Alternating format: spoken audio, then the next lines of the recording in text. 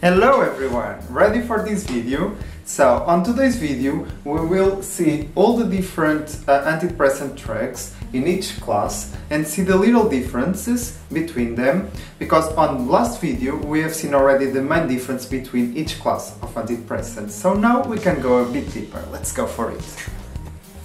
So, let's start with the SSRIs, so the selective serotonin reuptake inhibitors. So, let's start with fluoxetine.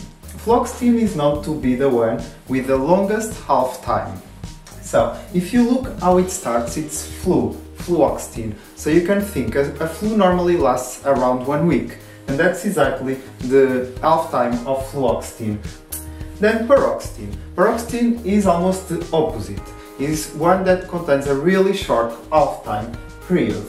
So, because it's really quick absorbed, we will have a higher amount of drug in a shorter amount of time. So because of that, it presents also a higher amount of side effects.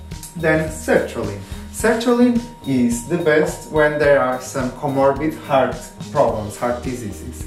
So that's normally the chosen one when that happens. And also sertraline is known to be the best one for women who is pregnant or breastfeeding. Citalopram and escitalopram.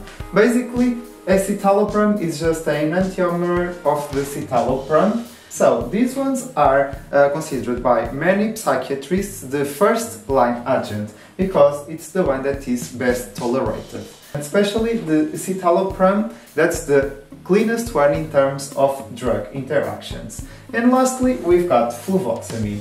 Fluvoxamine, it was actually the first SSRI to be done, and nowadays it's not much used because it requires normally 3 times a day dosage, and there are many side effects with it.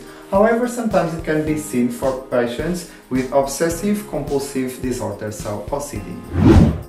Then we got the SNRIs, so serotonin and noradrenaline reuptake inhibitors. So basically they will not only inhibit the uptake of serotonin, but also noradrenaline. So the serotonin is known to be the happiness neurotransmitter, so the one that gives us satisfaction, whilst the noradrenaline is the one that gives us strength and activates all the body to tackle any situation. So this drug tackles both neurotransmitters, basically increase them in the synapse, the gap between the neurons.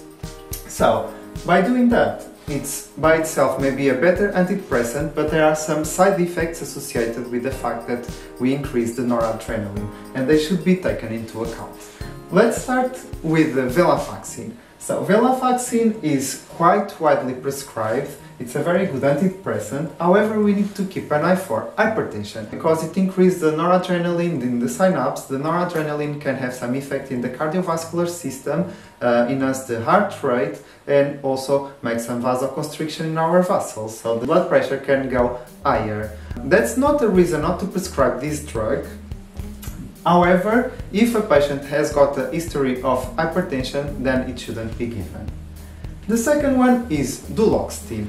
So, duloxetine, in addition to its indication for depression, it can also be used for pain. So if you think duloxetine starts with dul, so you can associate dul with pain.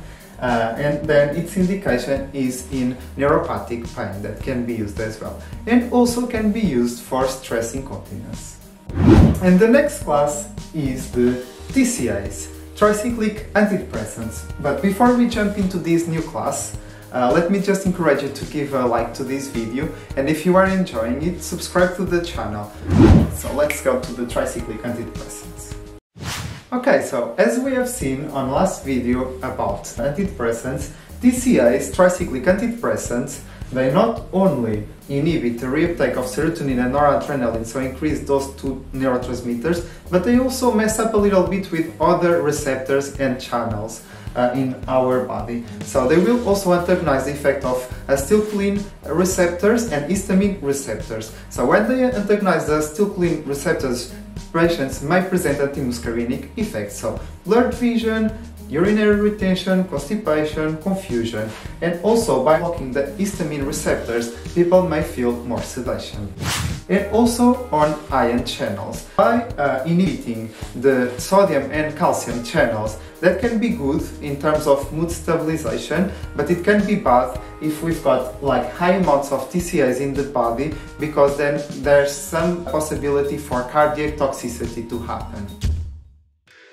The first tricyclic antidepressant is amitriptyline.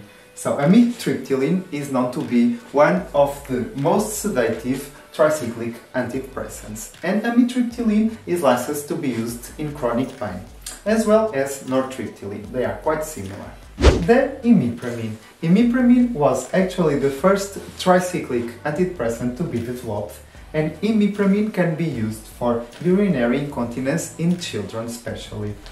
You can remember that, like, I'm peeing imipramine, I don't know if that helps. Because of their anticholinergic effects, it does prevent the bladder from contracting that much. Then we've got clomipramine. Clomipramine, it doesn't affect much the noradrenaline, but it is a potent serotonin reuptake inhibitor. So clomipramine is a quite good one to be used in obsessive compulsive disorder. And lastly, the lofepramine. So lofepramine, within the group of tricyclic antidepressants, is the best one in terms of toxicity profile, and it doesn't show many antimuscarinic effects, and also is the one that doesn't get such a significant sedative properties associated with it. So if we've got a new patient and we need to change it to a TCA, maybe lofepramine might be a good solution to start with. And finally, our last class, the atypical antidepressants. So on last video I told you I'll talk more about these atypical antidepressants. All of them are really different between them. So here we go. Let's start with mirtazapine. Mirtazapine is a tetracyclic antidepressant. It basically enhances the sympathetic output. So mirtazapine is known to increase the appetite, so it's quite a good one to give to patients with anorexia. And also, mirtazapine is known to decrease the likelihood of experiencing nausea, and also it can give some sedation, especially, and this is interesting, at lower doses. And then we've got bupropion, and bupropion is a dopamine and noradrenaline reuptake inhibitor. So unlike the other antidepressants, this doesn't present any serotoninergic effects, so it doesn't affect the serotonin. And because of that, bupropion is mainly used to help people quitting alcohol or quitting smoking, for example. Then the trazodone. The trazodone is an antipsychotic drug. Its mechanism of action is quite contradictory. So it is a serotonin antagonist, so it has got like negative impact on serotonin, but on other hand it's also a serotonin reuptake inhibitor, so it increases the serotonin in the synapse. So it contains negative and positive effects in serotonin, but that doesn't matter. What I want you to retain from trazodone, it can cause sleepiness, so trazodone DZ might help you remember that. So it can be given for patients that are also having some trouble sleeping. And also trazodone, it doesn't give any weight gains normally. And also trazodone can lead to priapism. What's that? So priapism is basically an erection that can last for several hours. So if we give this drug to a man, we should make sure that they know about this, because that can even become a medical emergency. Then the next one is agomelatine. The agomelatine is basically a melatonergic agonist. So basically it acts like our melatonin. It restores our circadian rhythm, our sleep pattern. So that's the main mechanism of action. Unlike trazodone, it doesn't normally give much sedation, and also it doesn't provide any weight gain. And lastly, lithium. So the mechanism of action of lithium is quite complex, but basically lithium leads to some neuroplastic changes that ultimately they lead to some mood stabilization. So lithium can be quite helpful for people that not only present depression but also some maniac episodes, so patients with bipolar disorder. And lithium is a drug that contains a very narrow therapeutical window. So patients should be monitored for the lithium levels, and those should be between 0.6 to 0.8 millimoles per liter normally. Then if the patients go really higher than that, they can present some toxicity from lithium, and toxicity from lithium presents normally with shaking of the hands. People may have some unexplained confusion, unexplained drowsiness, and also some vomiting and diarrhea. Monoamine oxidase inhibitors are barely used in depression nowadays.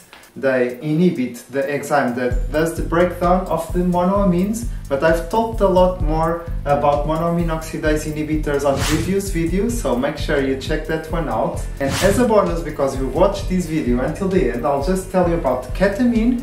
Basically, this is a novel drug that is based on a novel mechanism of action. It basically antagonizes the effect of glutamate, and glutamate is the excitatory neurotransmitter. So there are some studies going on, and they are trying to find some drugs similar to ketamine, but with less side effects. Lastly, electroconvulsive therapy. Basically, this is a novel therapy as well for severe cases of depression. And it's used for patients with severe depression where controlled seizures are produced in the patients, and it helps in depression. Alright, so if you would like me to talk more about these novel therapies that are emerging, just let me know in the comment section below. Also use the comment section to leave me your thoughts. Just let me know about other topics that you would like me to bring here. I'm planning to bring another video on antidepressants, bring some case studies, so we can put all this information together and think together about the solution for those case studies. So stay tuned. See you soon. To infinity and beyond!